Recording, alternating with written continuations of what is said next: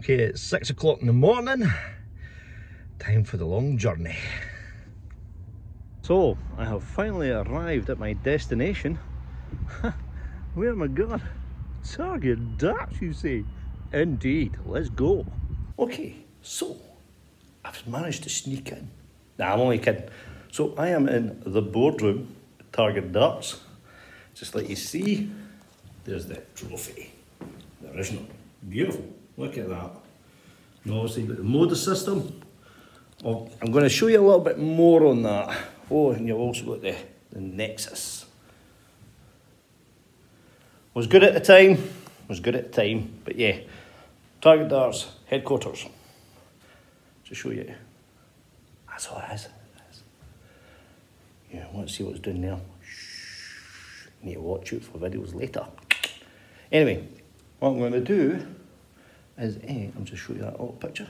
Ooh, classy. Okay guys, so I don't know what happened to the sound while recording this, but it went anyway, so I'm having to do a voiceover, so bear with me on this. So I managed to see the mod up close and personal. I've never seen one up close, and I was just thought I'd do a little video just to show you guys my thoughts and to show you it closer behind the board as well. So you go to the surround, which seems to be quite popular to purchase on their own. It's not a wide surround, but it's quite thick, and it is quite a solid surround. Yeah, rambling on.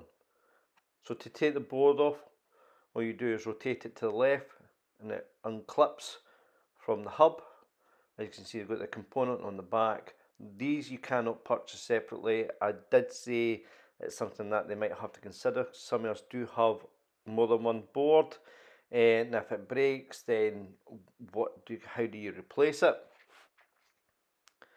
So looking at the hub itself, it's quite a thick base hub. I'm pointing at a spirit level there because you have to make sure this is aligned up properly. I'll bring the camera closer. So there you go. So that's the hub section there. You've got your power outlet there. There's one power outlet and there's 4 power outlets, and these are to charge your phone, your tablet, and the light, which is the halo section. And again, I'm just pointing, it's 4 screws to screw that in just to keep it secured. And it's aluminium rails that they use as well for this, so it's light but durable. Ramble. Big hole to clip your dartboard in. Neil needs to shut up. Zoom out. So these are your railings. These just slide in, they don't clip in, so they just slide in. And there's 8 slots to place your rails on. That's me just counting them just to make sure I was right. There was 8. So there's 8 slots, and they come in 2 different sizes of rails. So obviously there's 2 there attached to the halo itself on the bracket.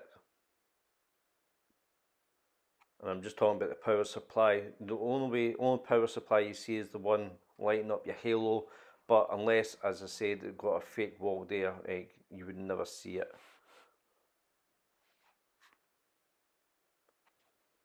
Ramble. So these slide in, and what I'm talking about here is the ones that's aiming down.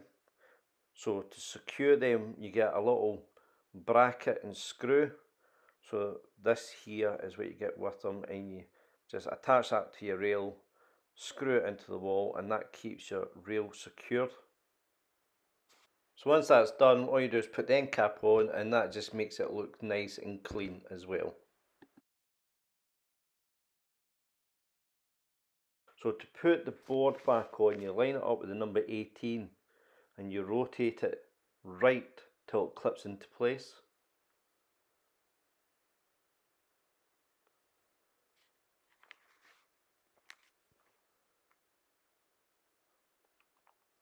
So once that clips into place, you have got a little adjustment left or right just to line up your board a couple of mils. So that was me just lining up just to show you. But there's a mechanical rotation on it as well, which you pull from the side of the board, which I think I'm just about to do now, because there's a spring inside the bit at the back of the board, a spring that you can get from Japan, and there's only one company in Japan that does it. So you pull that board out slightly and you rotate it. So instead of taking the whole board off and unscrewing, you just need to pull that out slightly, rotate it, and there's 10 slots on this, so it will just rotate to the next black section, which is ideal. Then obviously you just change your number to the right alignment.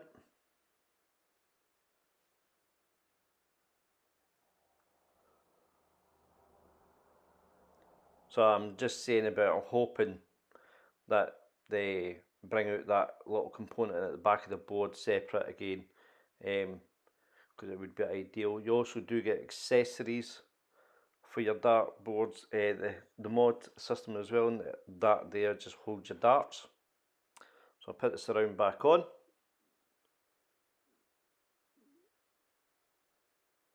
And the light itself, it just clips on. I was playing with that earlier, I never put it on properly, but they just clip on, and it is quite a secure clip, so it's easy to take off and on, which is great as well. So this is me doing an up close shot of the darts going in, just so you can see the lighting on it.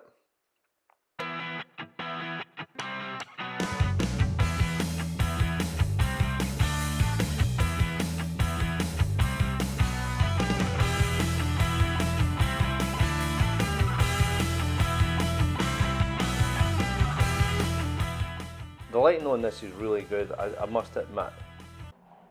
So just thought I'd show you the mod system while I was here. As you can see on the board, when I was throwing the darts, there was no shadow on the board with the darts. So that was actually quite a good thing. And it was really nice to see. But I'm hoping there's more accessories going to come soon with this. So do check out the mod, or if you have one, let me know. It was actually fantastic being here. But the one thing I did like was this. I got to hold the Elysium Force. It was very nice grip, and security there to stop me from stealing it. Joking. So anyway, thanks to Target Darts for letting me have a tour of the place, and thanks to Callum for showing me around. So yeah, don't forget to check out Target's other products as well. Some great stuff, darts and contents as well. And again, let me know your thoughts on the mod, and would you purchase one, or are you thinking about purchasing one? And that's it from me, guys. Hope you liked the video. Don't forget, click on that subscribe button, turn on notifications for any more reviews and live streams, and I'll catch you in the next video. Happy darting, guys. Bye!